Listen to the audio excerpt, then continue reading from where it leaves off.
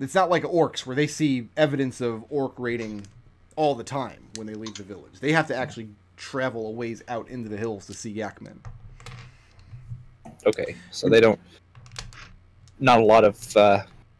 Okay, I get what you're saying. Yeah, he doesn't seem very concerned about that. When you bring up the books in his... down in his den, he kind of chuckles a little bit, and he tells you that most of what he has are just village records dating back from people in his position as the town mayor. It's his job to keep detailed records of births, marriages, deaths, tasks being given to the various townfolk, educations on conflicts between villagers, all of this sort of thing. He tells you you're welcome to go downstairs with a candle and a kettle and take as long of a look as you want, but you will find the reading to be droll and uninteresting. And Wendy will actually nod at that and just say in response, it's possible that your ancestors buried more wisdom in there than you know. That maybe we can find something from when the deal with the White Lady was first made. Then he calls back to Mother Oliver, tells her to put a kettle on, because it looks like his guests are going to be settling in for a long, boring evening of poring over a Serafal details. Neither of you can speak or read their language. So he's going to have to go down with you and help you through this process. That's fine. And he will speak at great length on the vast history of every family in the area. In fact, one of his jobs as the mayor is to approve marriages and unions in the town to make sure that, basically, to keep interbreeding to a minimum. So while he's like going through these, I'm gonna kind of surreptitiously, remembering what Red said, see what info they have of infant deaths in the town. I'll let one of you make me an insight check real quick. All right. What's your insight, buddy? +3. All right, I got a 6.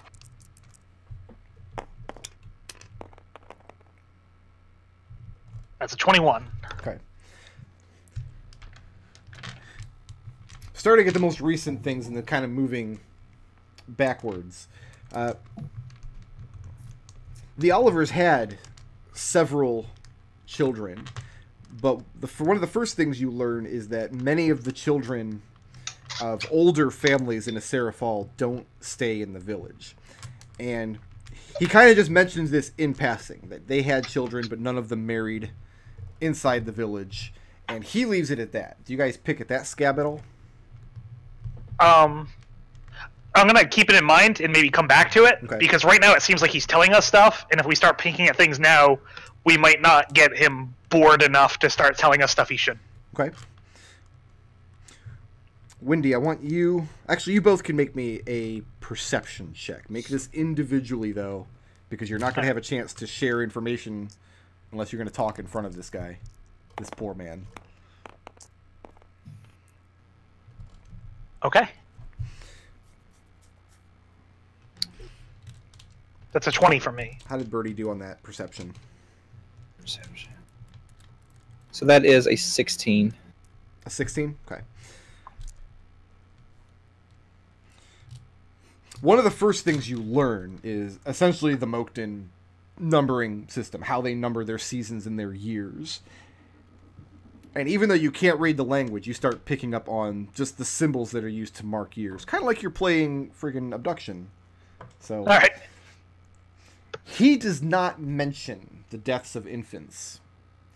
But looking through some of the records, you guys notice that, yes, just kind of watching over his shoulder, every winter, every single year, every 4 seasons, like clockwork, an infant dies with no recorded occurrence of their death. They just mark that one of the families lost a baby. They don't go into details about the cause of death. And it's just left at that. He never mentions it. You just see these deaths in the records as he's kind of unfurling them on his table. So you guys are going to be there the better part of the day, most likely. Yeah. Let's go back to Adrex and Raazu now.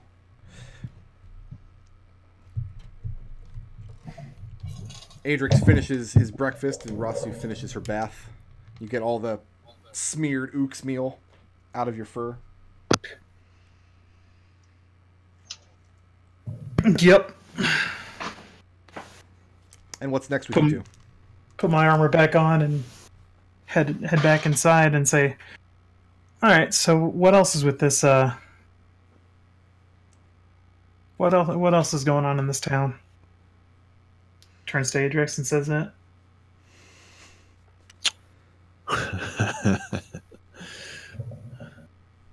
All right.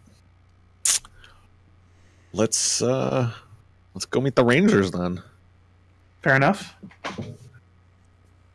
You're Gonna gonna go just search the introduce Rangers? you to the whole town. That's what we're gonna do. Sure. Which Yeah, it's gonna ranger are you trying to find?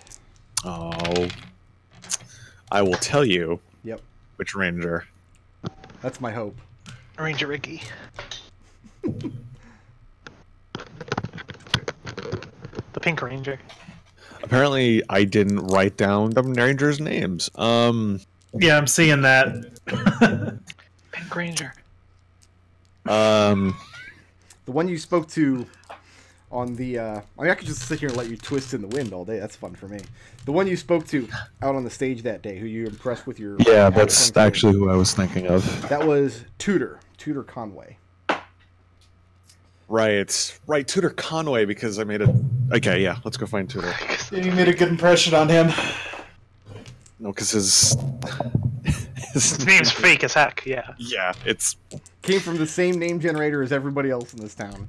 like I'm pretty sure Tudor Conway is like a country singer. Yeah. An old timey country singer. It's an Akewood name. You just head out into town and you just follow the sound of his banjo strumming. No, you find him down by the river. He is basically gutting the most recent kills, separating the meat from the pelt, so he can deliver the meat to the smokehouse and the pelts to the furrier. And he's alone. He's the only one of the three. He stands as you approaches, and he sees the hobgoblin. His first instinct is to reach over for his knife, but when he sees that, like, you're not leading her in chains and she's not bearing any weapons, he realizes who she is and relaxes. See, isn't it a good thing I came along? Huh? I wanted you to come along. It's not exclusively your idea. Yeah. Adrex introduces Tudor to Raazu, and vice versa. Raazu, Adrex what's your bringing passive up that it perception? was Passive perception is in another tab. 11. Are either of you trained in medicine? yes. No. Adrex, you see on his upper arm, just beneath his shoulder, he has fresh bandaging.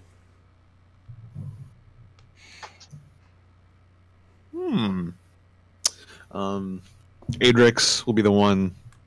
Adrex brings up that it was because of Tudor that he was informed about gastrites.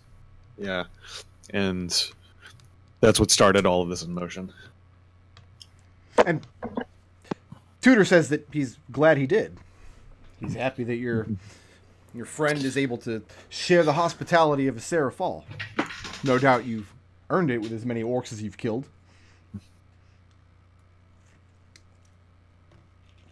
So, what happened to your arm? I noticed it's got a little bandage going there, huh? Tells you it was skimmed with an arrow last night. What Yesterday happened? evening. An arrow, you say? He says that the orcs are closing in closer and closer to the village. Usually they don't run into them. They don't stray far enough when hunting for game. But last night, a pair of orc scouts came across them. Shot a couple of arrows across their bow before they were able to hide from them.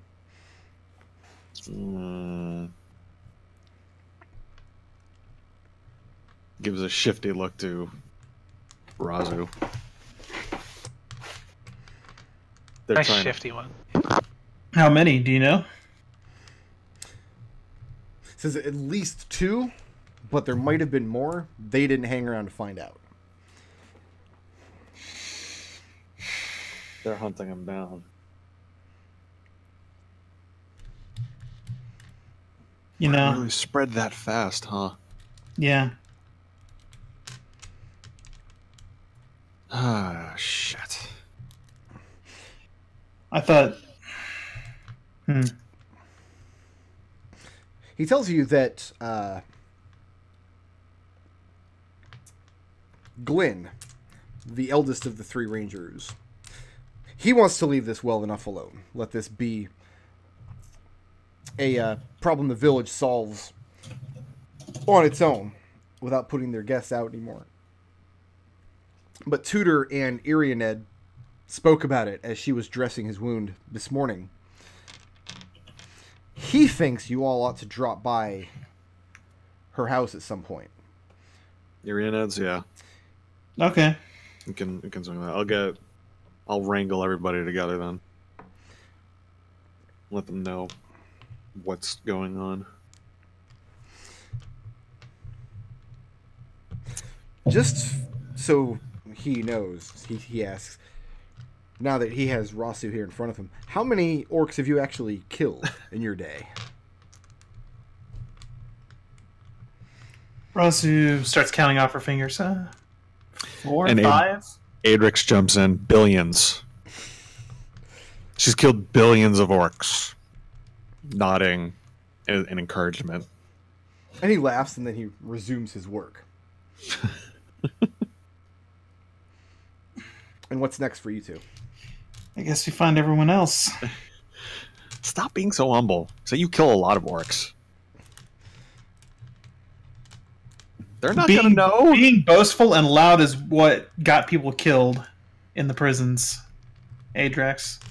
Sorry. Being boastful and loud is fun. You should try it. So you're going to go try to find your companions? Yeah. Okay. I mean, Wendy and Birdie, you hear, have gone to the mayor's house for the day. You're going to have to interrupt their research if you want to get hold of them. And while you guys are talking to the ranger, Red has gone over to the Carey family smokehouse, which is the best smelling house in town, most likely. Let's go to the smokehouse. Well, Red, you get there first, because it's right next door. Is Destil muted? No, I'm here. Okay. But you were muted. So what are you going straight to the Carey's house, or do you have other things Yeah. you want to do before then? Okay. No, that's fine. And the widow, Helid, opens the door. Helid is the one who's having a non-traditional affair with Mr. Tudor Conway, the ranger. But they refuse to marry, so the town looks down on them. But she sees who it is. She welcomes you in. She says she's sorry for the state of the place, but there's been a lot to do today. She asks what she can help you with. Yeah, your neighbors actually sent me. They were... And do you mind if I come in? Yeah, she invites you in. Okay. Your neighbors sent me. They were a little concerned that they weren't quite getting the proper share of meat for a family of their size. And Helid kind of sighs. She tells you that they're getting exactly what the council has decided a family of their size should get.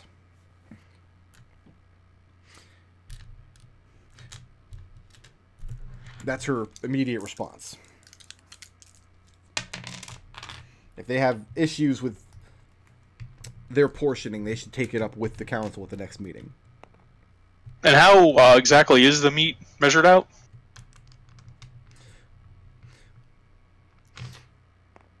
And she runs through some of the grisly details with you. Each family is allotted certain portions of both fresh and salted meat for their meals, including at communal gatherings like the one that you ate at the other night.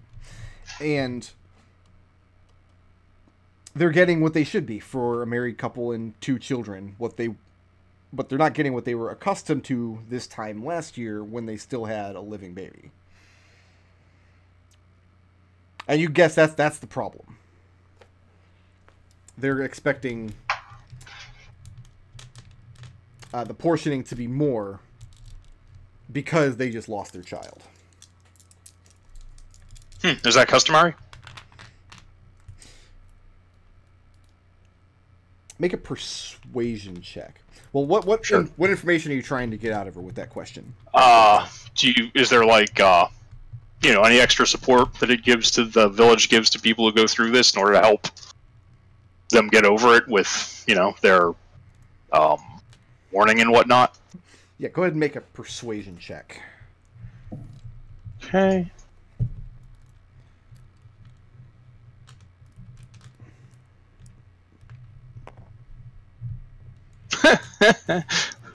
Eight.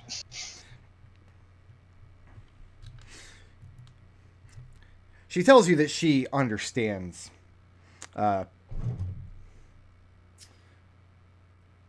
She understands what it is to lose a child. She lost a child of her own when she was much younger, when her husband was still alive. But she says that the world continues to spin, the seasons continue to change, and at some point, you have to be done weeping about it. And she seems very focused when she says that.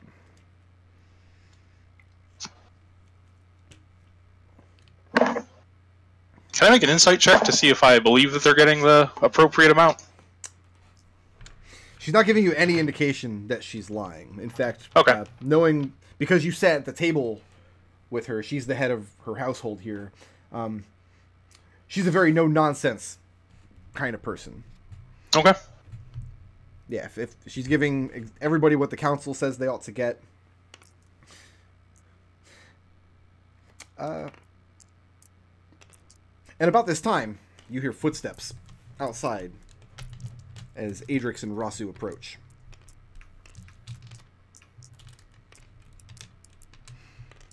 She excuses herself, walks over to the door, and lets in your 2 companions.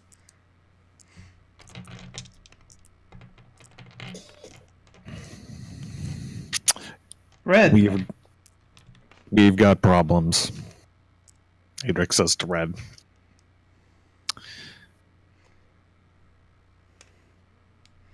What language Just are you kinda gives speaking you when a- say that?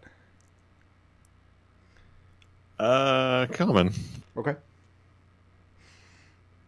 Red just kind of gives you a look like, and? I think the orcs are trying to find the village. I think word has spread much faster than any of us have anticipated.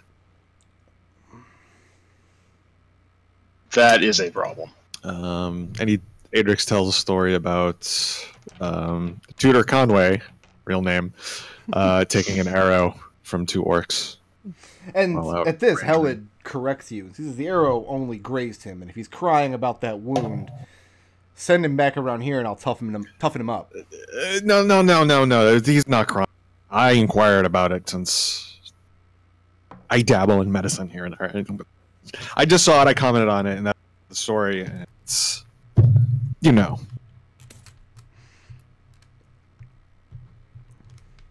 So, we're going to meet with Iria Dead sooner rather than later. And I think everyone should be there. All right. Well, I have a few minutes of business at the neighbor's house here, and then I can join you. Cool. Shouldn't take long. Are you going to attempt to collect Windy and Birdie? Yep. And do the 2 of you leave the afternoon's research prematurely? So what is this? What are we leaving for? They're going to go What is your speak to the exact plan rangers here? about the orcs, is my understanding.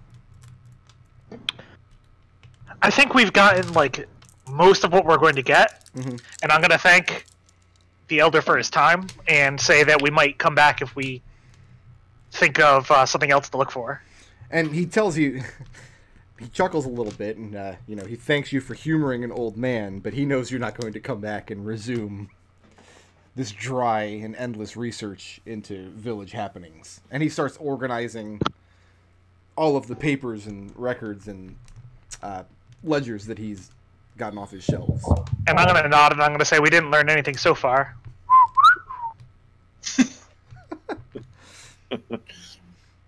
Birdie is like super disappointed he didn't get any arcane secrets. The Furrier's house is over here. The Bolivar household is where Arianed lives. By the time as soon as we're like kind of away and on our own, I'm gonna take Red aside and let Red know that we absolutely did learn something. Red's not with you guys. Red went back to the Tanner's house for a moment. Oh, okay. I'm not gonna tell Adrex because Adrex can't be trusted. That's fair. I mean, that is genuinely fair. So Red, stepping back over to the leather workers' family. Yeah. What is your report? Well, I spoke to your neighbor, and I'm afraid I'm not going to be able to get you any meat. I don't think she was lying when she told me you were getting the appropriate amount now, and that last year you were getting more on account of your infant. And again, I'm sorry about that. So I guess I'll have to take my sword and find someone else to make that armor. He puts his hand on the sword as you go to take it back, and he snorts, and you could tell that he didn't like the answer that he got, but it was the one he was expecting. He tells you that he'll work the armor. He'll see what he can do. It's going to take him about a week to work this. All right, I might have to. It might be a few days longer. And if there's anything you need from outside of town, since I wasn't able to get you that, I'll probably be about. So anything that wouldn't be more than a day or two out of the way between here, and I could probably pick up on the way. He says he'll thank you. let you know. You guys arrive at the Bolivar family house partway through the afternoon. And by the time you do, Conway is already there with his furs slung up across the back.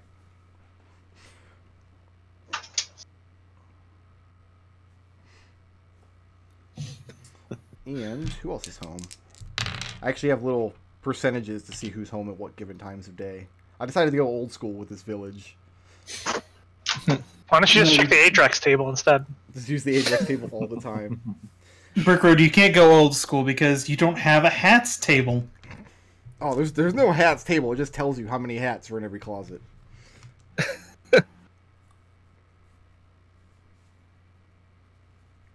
Tells you how many feathers are on the hats.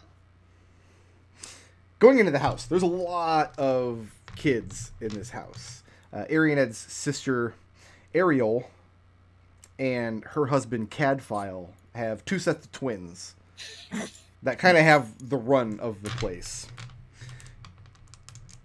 And Conway brings you in,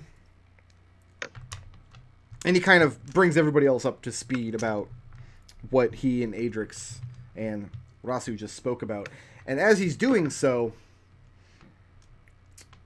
Arianed arrives along with the widow Helid. And Helid is carrying a small parcel.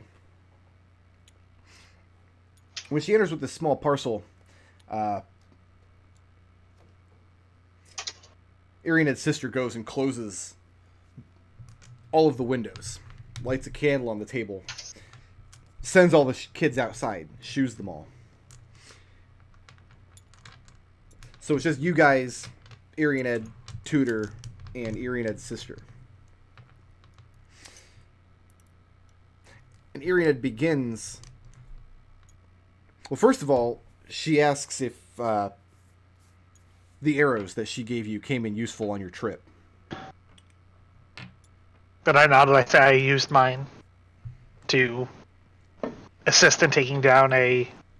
And then I pause for a moment because I don't have a word for flying wolf man that is also a ghost. So you just say I used it to take down, and you just kind of trail off. Yeah. She finishes the sentence, and she says, "Orc." No. More like a flying wolf man who is also a ghost. And the description just gets lost in the translation between the two of you. Right. I'm just like, I need to find the word for this. This has already come up way too many times. I need to know the word. One is way too many times. Maybe you've never met Wendy. Helen is a middle-aged woman, and she kind of takes control of the conversation at first. She's not a ranger herself, but her little boy toy, Conway, is. And you can tell that she's good friends with Irionet here.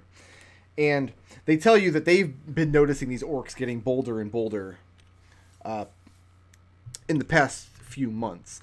That they considered it tragic when the brewer and his family didn't return when they were supposed to, but not necessarily surprising. Then Helen sets this parcel on the table, and she says that she believes that she's spoken with the Rangers, and 2 of the 3 of them agree with her that they can trust you with some of their secrets.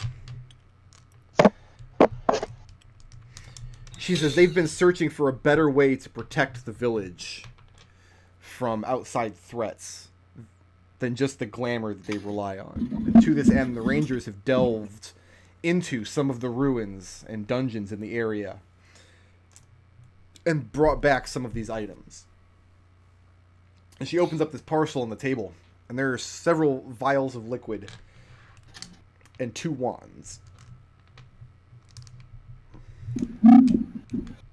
Birdie squeals.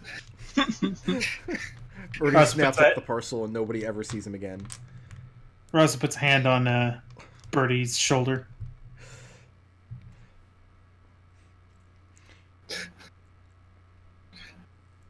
I'm not going to take them. Helen asks what you all have been told about the glamour on the village, or what you've been able to ascertain. And Wendy's going to respond, not all of the truth. So what is your understanding of it? What do you tell her that you know?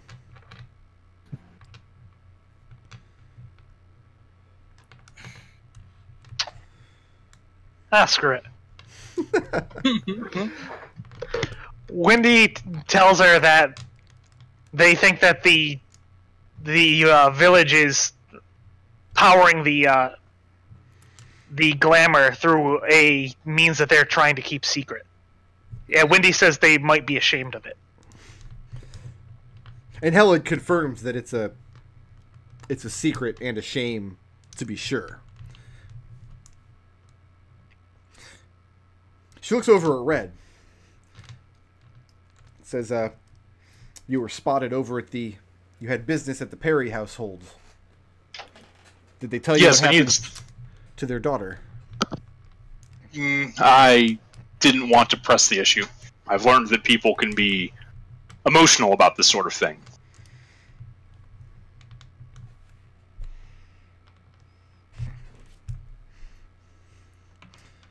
Helen tells you that that White Mother is some sort of fairy.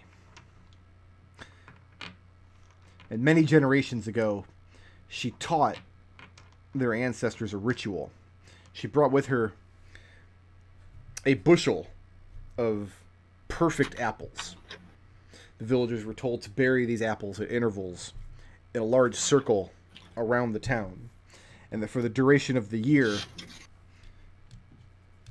creatures with orc, goblin, or Yikari blood would be unable to find the town, as long as it was thus hidden. It takes a year for the apples to rot away and lose this ability. And as payment for another bushel, every year the White Mother demands an infant child from the town.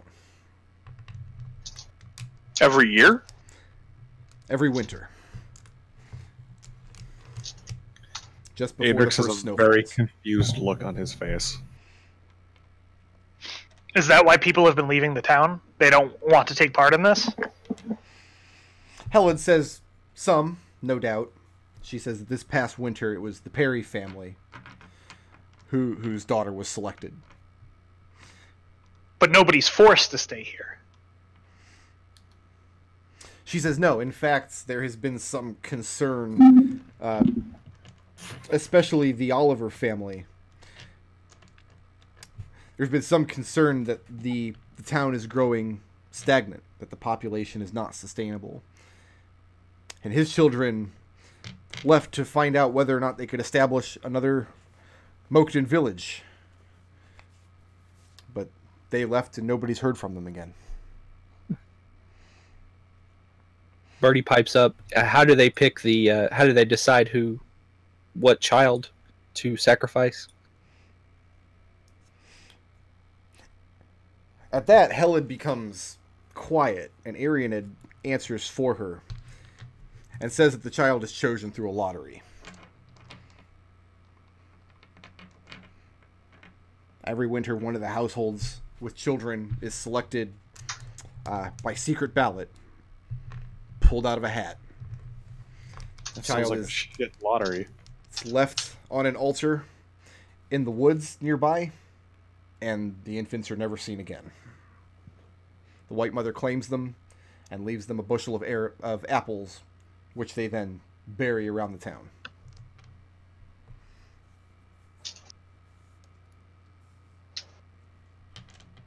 It seems horrible, but it also seems like otherwise there would be no children.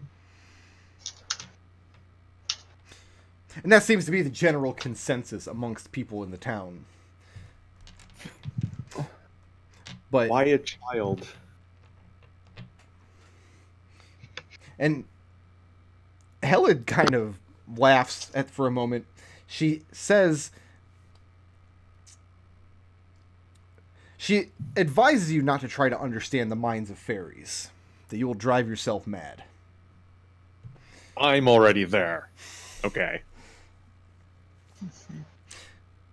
Conway pipes up now. He says that he believes, just based on his own experience of ranging the areas out, hunting critters, he doesn't believe that the town is completely defenseless. He believes the people in the town could be trained to use arrows and weapons to stand in defense of especially orc raiders, that an actual palisade could be constructed. And he motions to the devices on the table and says, if more objects like this could be discovered and put to use, if we only had a way of knowing what they do. Wendy nods and says, that sounds like a better plan. Like, Birdie pipes in, it's almost like you guys need some allies as well. Like, we happen to know a group of people who don't necessarily get along with the orcs. And who have also been proven to stay in their own area and not encroach on others. They start inquiring as to who these people might be. There's a tribe of lizard men in the nearby lake, I guess. Swamp. And at the mention of Shallow Scale Lake, yeah, they know where the place is. Most of the Moakton stay clear of the forest because it's exceptionally dark, and they have really no need to venture into that area. And Wendy says that sounds perfect because they don't seem to have any interest in leaving the swamp. So I don't see any reason why you couldn't be good neighbors. It would also help you get things you need that you can't get. And they would be happy to get something back in return for the goods that they're already collecting. They don't get anything from the orcs. Yeah. In the exchange glances, you can see that the wisdom of what you're suggesting is sinking in a little bit. But here comes the flip side of that. What's the flip side? The flip side is that. Oh wait, no, Raazu can't point this out because she wasn't there for that conversation. Never mind.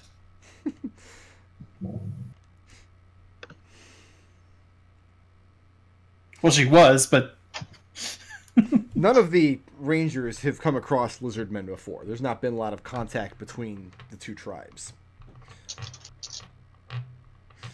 Surprised there was any. Erie and Ed and Conway share a few words between each other in their native tongue, whispering back and forth. As they do, Helid speaks up. Says, "We can start here, though. What can you tell us about these items that we found in our brief excursions into the ruins?" Birdie rubs his hands together and says, "If you give me some time,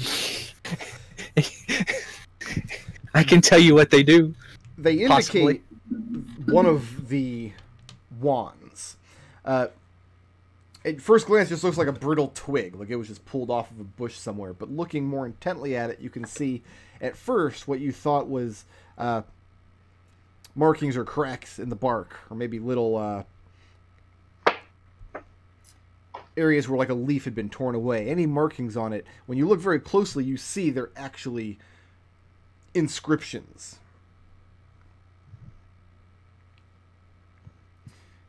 She indicates You got a this gift one. for us? She says that this one, when they attempt to use it, they found it in some ruins in a nearby wood. They attempted to use it when they found it. It was the first of these items that they had come across, and thinking that, hearing the old stories of old magic that can be used. But what ended up happening is they summoned a monster, a ferocious, man-eating tree spirit, and they fled from it immediately, rather than hanging around. And they haven't used it since, and because of that interaction, they haven't done a lot to play around with anything else on the table. Did it seem hostile to you? She says that the Rangers were lucky to escape from it with their lives. And Wendy makes a swiping motion with her wing though, and she says, "No. Were you lucky, or were you in control of the creature in some way? I have some experience through rituals of summoning creatures from another existence. Although with me, it's more of an air sort of spirit." Helid tells you that the Moakden, by their nature, are not exceptionally bold when it comes to various forms of magic. Mm-hmm. That she wasn't on the excursion. She's not a ranger herself, but the description that she got from Conway was, it was a ferocious tree monster with blood-red eyes, exceedingly sharp teeth, and grasping branches. Fortunately, it was not able to move, so they fled from the area as soon as they used this wand. Okay. The other wand is a polished silver wand with pinkish coral inlays running along the length of it. They've never tried that one. They also have 2 oils and 2 potions on the table. Do we recognize any of the oils or potions? You do not. The first oil is white and opaque. The second is like a bright orange color. Alright, if you want me to write that down, you're going to give me a second. Let's not worry about it right now. Yeah, it's Okay. Various colors, but no, you don't recognize any of them. Yeah. But you all are the first actual guests they've had in town that have shown any kind of knowledge about these matters. Which is why they're taking the risk to inquire as to what you might be able to help them with.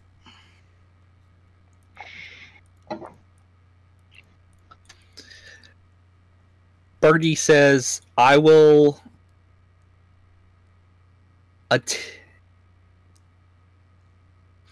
Birdie really wants one of the wands, and he's trying. I'm trying to think of a way to. Birdie says 1 second, and he pulls Red to the side and says, "Can you get me one of the wands? I'll do the work for them, but I would like at least one of the wands." The silver one is very shiny indeed. Yes, that's the one he's looking at. It's like it's magic and shiny. It's like it's hitting all of it. It's hitting all of the Birdie's buttons right now. He really wants the shiny wand. I don't want to hear about Birdie's buttons. So, I mean, Red will tell them, like, we might be able to devise what some of these do, though our methods are generally not beyond simple experimentation. Birdie pipes up. It's the scientific method. And experimentation is exactly what they've been essentially too scared to try after their first experience with this horrible tree monster. And about this time, the two rangers finished their discussion, and Arianid, if you didn't know any better, you would say she was blushing. As Conway says, there's something else.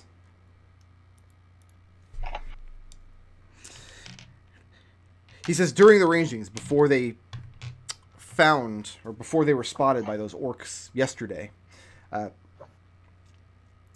there's more to the story. They had come across an encampment of them that had been laid waste. And he begins to describe exactly what you found when you came across those dead kobolds before.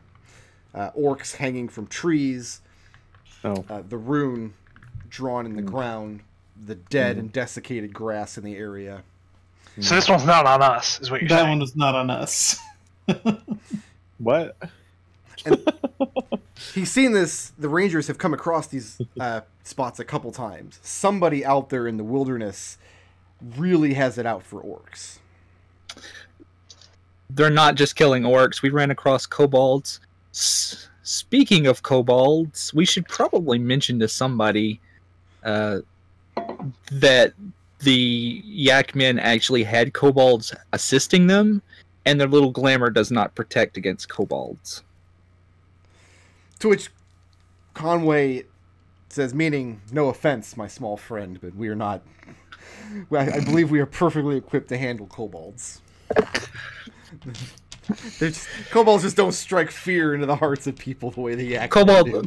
Kobold looks him square in the eye and said, "Yes, and if I had 20 flying kobolds, I could fly above your house and set them on fire while you slept at night." Well, the 20 flying kobolds could fly above their house. Yes, well, You could not fly. And he says this is all the more reason that we need better protections for the town than what the White Mother can provide. If there are other dangers out there besides orcs, it's better to be equipped to fight them rather than rely on this glamour. Birdie's like really upset now. He's all sour because they impinged his kobold honor. To add insult to injury, Adrex picks up the silver wand and starts looking at it. Okay. And it's very pretty. It's shiny. It has nice coral inlays. It feels a little colder than you imagine it ought to. Don't stick it in your mouth. Oh god! Conway Don't give tells him you that ideas. they found maybe a half dozen of these orc encampments around that had been destroyed and have the same markings. Oh. But over the period of the past year or so, this is something that's been ongoing. Could you draw the markings? He says he can't, but Arianid can. And again, if you didn't know better, you'd think she was blushing. But she does. They get a piece of charcoal and they roll parchment out, and she does draw out the marking that you all saw on the ground. We've and then seen they this exchange before as well. Well, they inquire as to where you've seen it. Like it's like At the Kobold encampment. like Birdie had said with the Kobold encampment. Okay. And they exchange a few more lines in their Moakden tongue. And then Arianid tells you that she knows who's killing orcs. That's good. Who? Who is it? She doesn't know his name. He doesn't speak Moakden and didn't know any common. But during one of their rangings, when Glyn was ill several months ago, she and Conway went out alone to hunt and came across one of these camps. While they were in the camp, one of these dead orcs turned out to not be dead. Slashed at Conway with a weapon and tried to escape, looking absolutely panicked. And Conway gave chase. And as Irina was going through the camp, putting her blade through the rest of these orc corpses to make sure that they didn't stand up as well, she heard a noise. And she found the man who attacked the camp. And he had been brutally injured. One of these orcs had gotten him across the chest. And I have to read a description of this person off my sheets. If I can find it.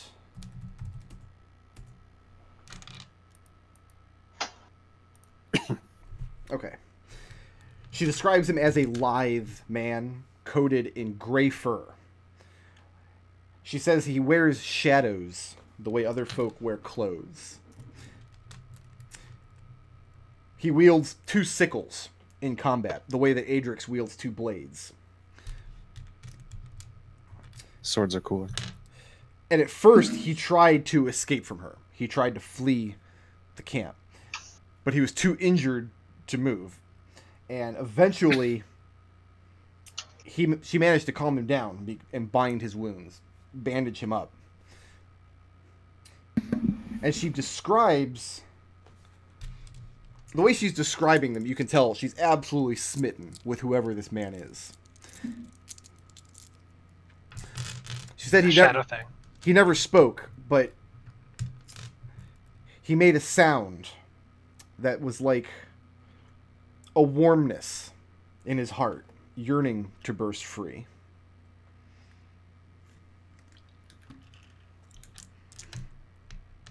And at this point, Conway lets her off the hook and says, yes, and if we manage to find Irianed's boyfriend again,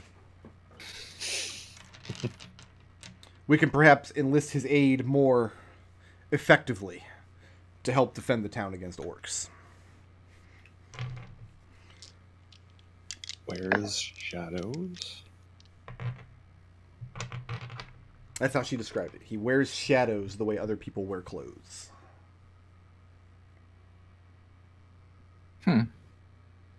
Was he humanoid, lizard, animal, vegetable, mineral?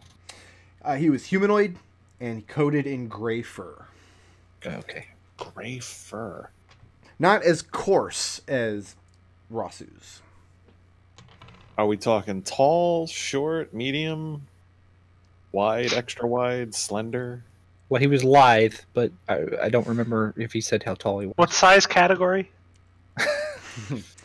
She says when he at first tried to run from the camp before she was able to treat his wounds, he was trying to flee on all fours, the way a wild boar might.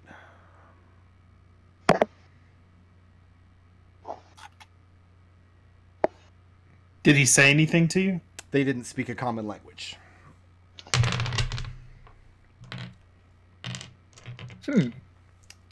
Did you witness this individual? Was the state of the camp when she came into it? Was it already in the configuration where the symbol was on the ground and the orcs were strung up? They didn't have to. They weren't cutting down the orcs or anything. She was going around the camp, putting her blade into the corpses on the ground through their necks to make sure that they were all dead. It looks to her like what happened is he attacked the camp. The attack went sour. One of them got in a lucky hit. He managed to kill all but one of them. And eventually Conway confirms that he lost the injured orc as he gave chase. And when he made his way back to camp, Irianed had already bound up this mysterious shadow man, and he was asleep in the camp. When they woke up the next morning, he was gone. Did anybody ever put the symbol on the ground and all that, or was that something that was skipped in the... No, there was no symbol, but they do remark that large patch of desiccated grass that they've come to notice as like one of his hallmarks was in fact present. Okay.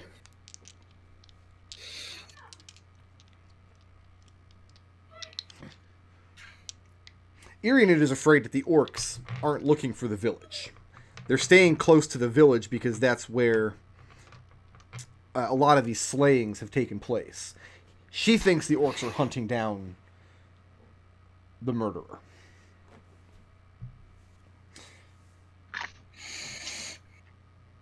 Sensible. So,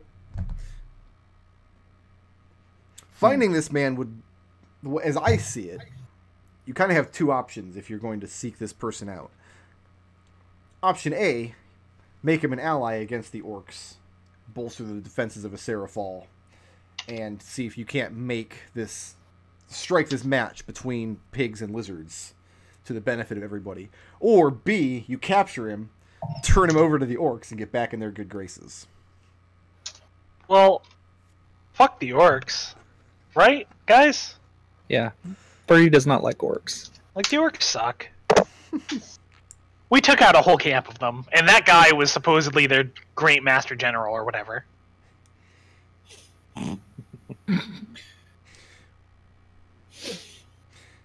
Conway tells you that they haven't gone close enough to actually check, but they have seen from far off. If you were to take this river and follow it east, eventually it splits where another tributary joins it, coming down out of the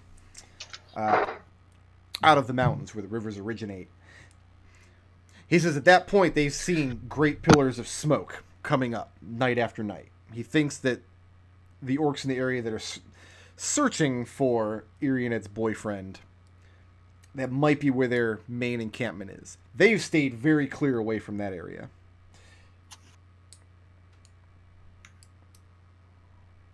We are making a lot of assumptions about this guy. No, we can find out any more information about him by finding him. But until then, we're not making any decisions. But it's worth finding out the information about him by hunting him down. How much If time nothing do we else, he have? knows more about those symbols than we do.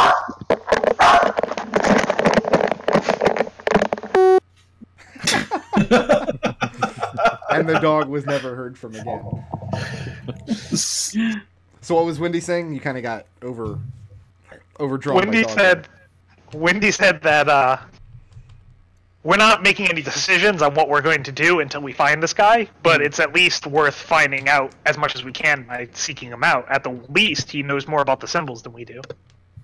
How many days away? How far away is the area that the orcs are searching?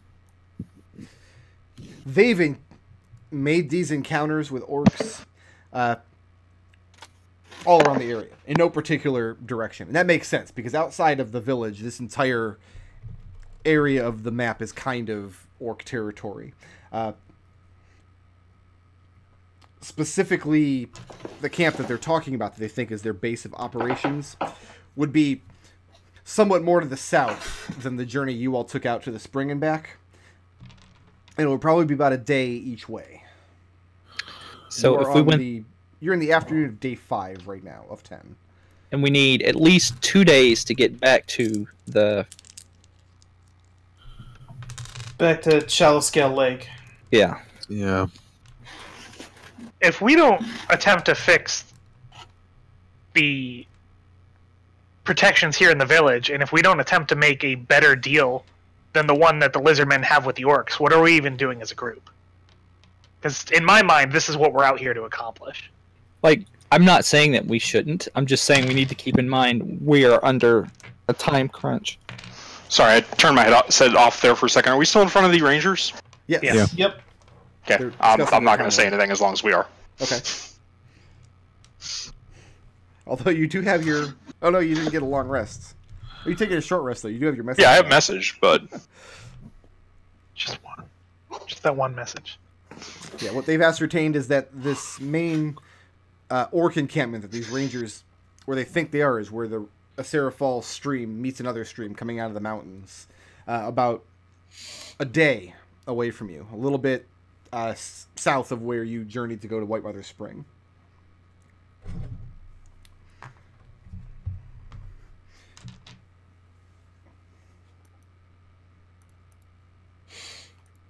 So what's next? Well, we're not gonna learn anything else standing here. So I say we get going, and we can talk on the way. If we change our mind, we can do something else. Yeah, Birdie wants to go find the guy because see if he knows what the giant symbol is. Oh, the one on the spellstone you were given? No, I know what that is. That's dominate person. No, I'm talking about the one that on the ground. Oh, okay. Well, let's be clear that this man has been slaying people. From as far as I can tell, indiscriminately. At least from what little information we've gotten from him. And Conway corrects you and says he's been slaying orcs. And kobolds. One group of invading kobolds.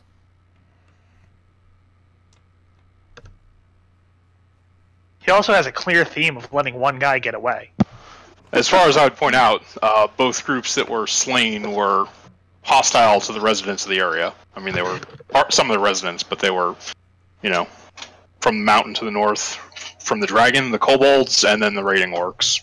And if we're going to judge everyone who's out there killing kobolds and orcs, I mean... And then Wendy looks around at the group. You guys have killed your share of orcs, that's for sure. What do you want to do as far as trying to identify their magic items? Oh, I think we should take them with us. Yeah. Oh, you're asking to take all the items with you? So that we can use them for some use testing.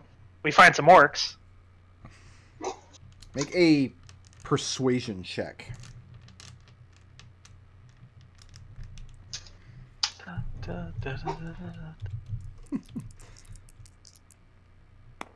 Come on, nat 20. You guys shouldn't let me see things. 17. They're willing to let you take the wand that they've used before.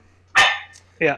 On kind of a loaning basis, but the rest of these items are too precious for them to just hand over to you. For all they know, if for some reason their apple border comes down and orcs come through tonight, for all they know, panicky use of these items could save them.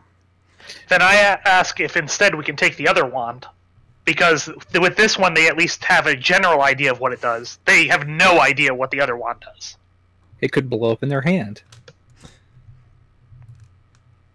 They're willing to loan you the polished silver wand. And they're also willing to make any trades. If you have things that you know what they do and can tell them, and you think they could be useful, they'll trade it across for other stuff on this table. Hmm. But they will make a loan of the silver wand to you. Who's taking that wand, by the way? And with them talking about trading, that's what I'll cast message to both Birdie and Wendy and point out that the fire arrow wand is probably more useful for a group of defenders of a fortified area than it is for us. Sure, and we can at least... So do you... yeah, let's... I think it would be more useful to give the wand to our fire arrow wand if we want to give it to anybody who's defending to the people that are expecting to be attacked in the next few days. Chalice go. Yeah, but we're not talking to them in the next few days. We can make a trade for this for now. If we find out what this wand does, we can give it back to them and take our wand back. Okay, so you want to trade over the flame arrow wand for... We'll take both wands. We'll give them the flame arrow wand just in case they get attacked. Okay.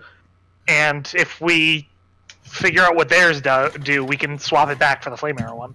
Is that agreeable to everybody? Yes. Sure. Yeah. All right. Yeah. So that way we have more info. Wand B is the brittle twig wand. This is the one that has the weird inscriptions on it. This is the one they say that they've used, and it summoned a horrible tree demon. Uh-huh. Wand C is a polished silver wand with coral inlays, and the metal feels like it has a light frost on it. Mm.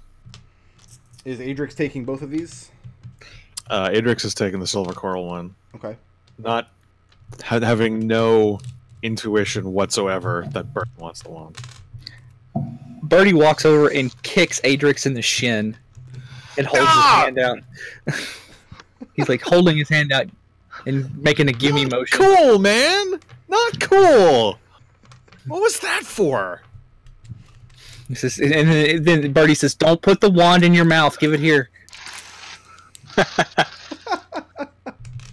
Adrex was totally about to put the wand in his mouth. I was just saying, if I had a magic wand that always felt cold, I would totally chill some drinks with it. I wanted to compare it to how cold my breath was. I'm just saying. So, are we turning the wands over to Birdie? Or are you going to keep holding I them? guess so. Birdie's the only one with good arcana, right? Yeah. Okay. No reason not to.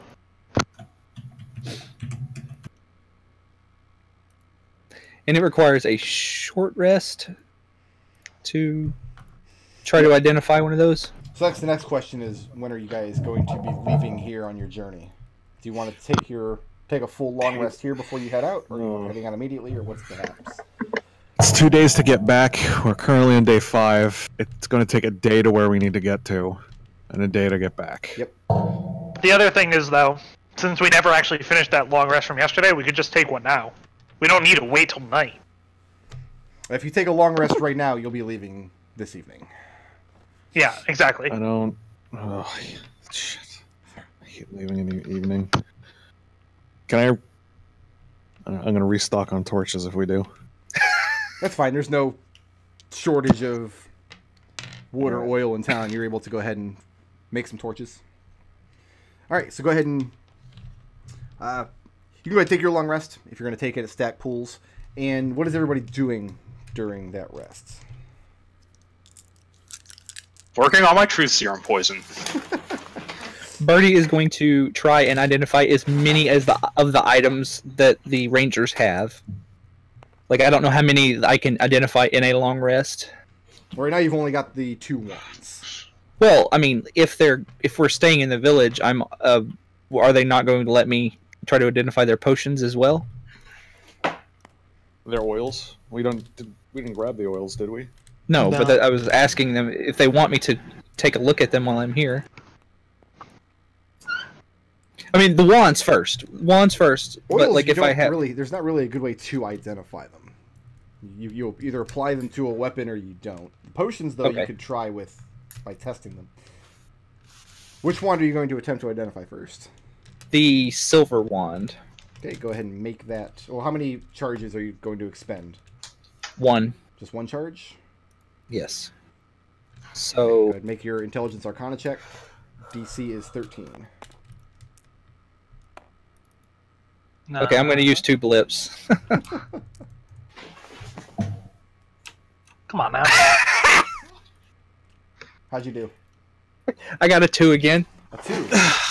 So that's like, no, it's not 13. It's 7 total. A 7, yeah. So- You have no idea what the silver wand does. Burn it again. Burn it again. Other charge.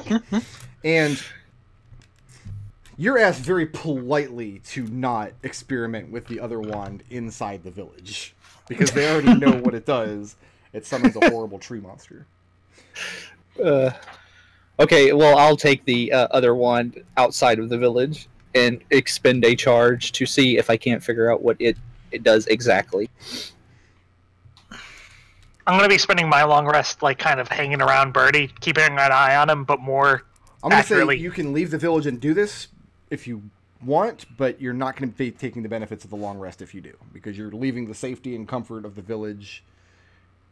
Oh, well, I need my long rest. Sorry, Birdie. This would, be, Yeah, so does Raazu. this would be something you'd have to do on the journey there or back.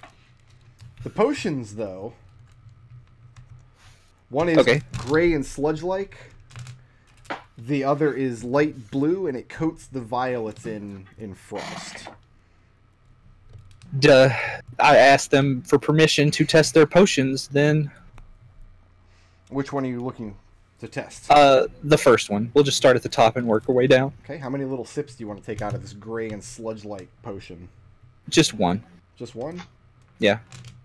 What are the letters of these potions? Sorry. They're potions D and E. but they're not actually in your inventory yet. Make that Arcana check. Actually, Yeah, but if we're identifying them, make a Wisdom saving throw. All right, don't Okay. crouching on my Wendy.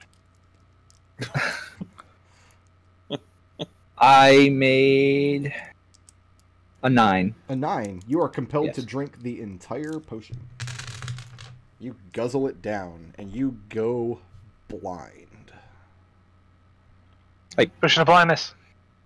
Not exactly.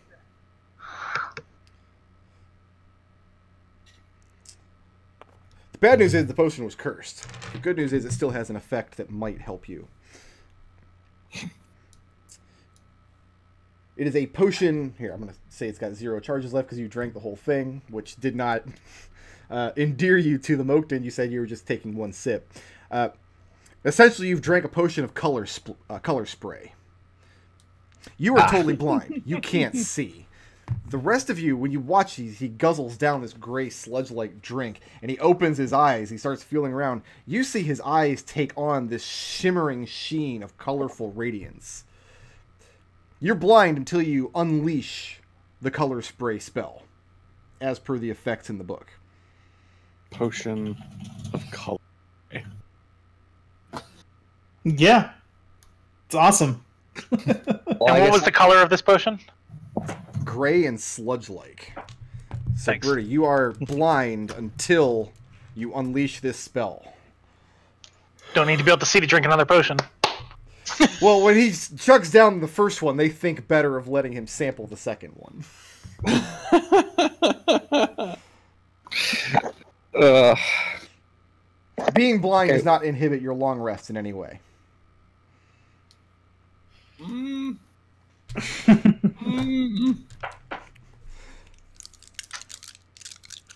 I'm blind every time I go to bed. do I know that?